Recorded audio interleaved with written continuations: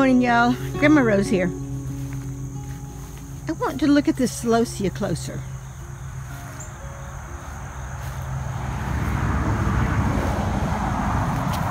And maybe something else while I'm over here. We'll see what happens. Most of this is going to seed. Hey, it continues to grow and get taller, but let me show you here. Here's a good example right there. See the Celosia, all of the seed. I don't know if you can see this in here. It's just full of seeds. Each one of those little flowers on that spike has, I don't know how many seeds in it. Maybe I should look and see. There's another one right there. Can you see all the seeds in there? It's incredible. Okay, so this is Celosia. There's some more right there. Really pretty.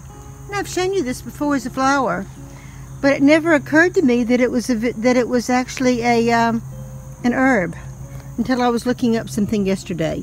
Let me turn this over. I want you to see the spider. If I can find him. I see the right in there. You see that? That's the egg case. So there's bound to be a spider. I see it. There's a spider right over behind it. I can get to it and turn this over without it crawling on me. I don't want him crawling on me. There he is. I see him right in here. Here's a spider. There's the back side of it. I don't know if that's the eyes or I think that is actually the front of it. Leave him alone. I have some other pictures of it I'll show you. Not of that one, but I have some other pictures. Look at it, it's laying eggs. Look at that egg case on it. Can you see it? Watch that, look at that. I was out here cutting some Celosia flowers to save the seeds, and I saw the spider, and I thought, this is fascinating. I know a lot of you don't like spiders, and I'm not necessarily crazy about spiders, but I thought this was fascinating, and I thought you might want to watch too.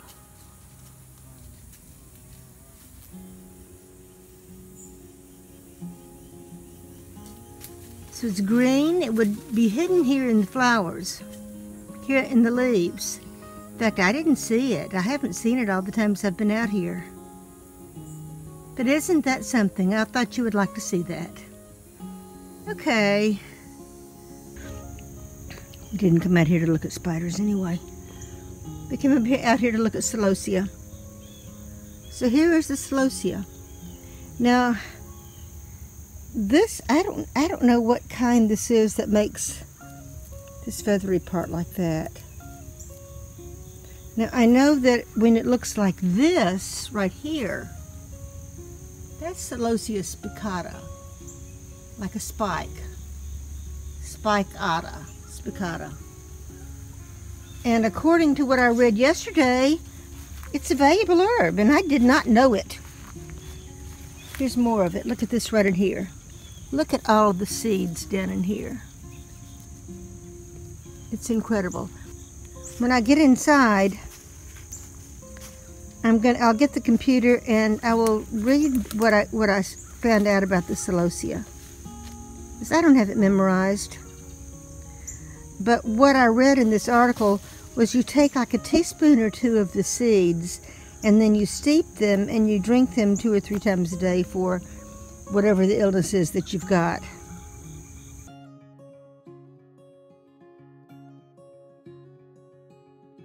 To the cook and the practitioner of folk medicine, this member of the amaranth family is also reliable in the kitchen as a nutritious food and in the clinic as a balm that soothes. Celosia has long been celebrated in 2 key areas: improving vision and curtailing various types of bleeding. It's used in case of retinal degeneration, diabetic retinopathy, blurred vision, cataracts, bloodshot eyes.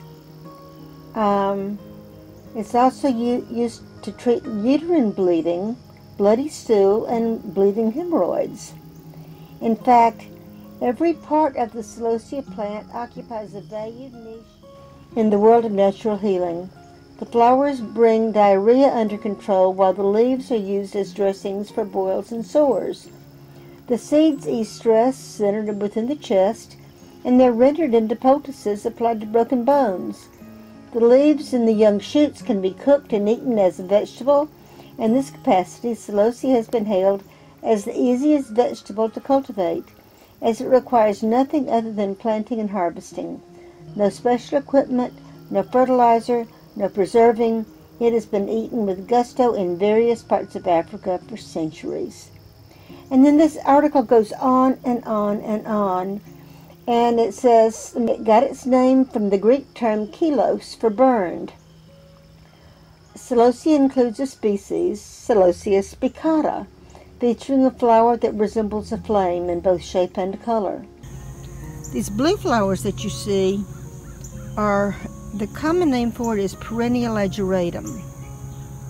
Ageratum, there's an annual that looks just like this called ageratum.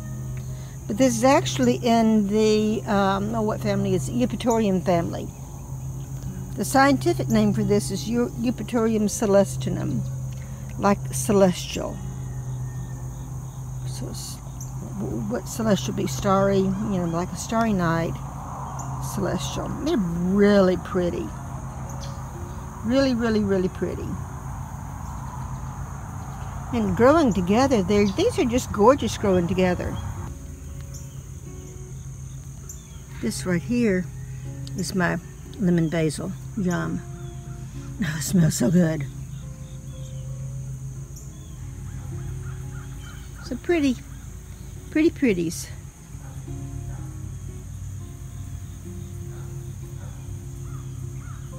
Celosia and perennial ageratum. Bye y'all. See you next time.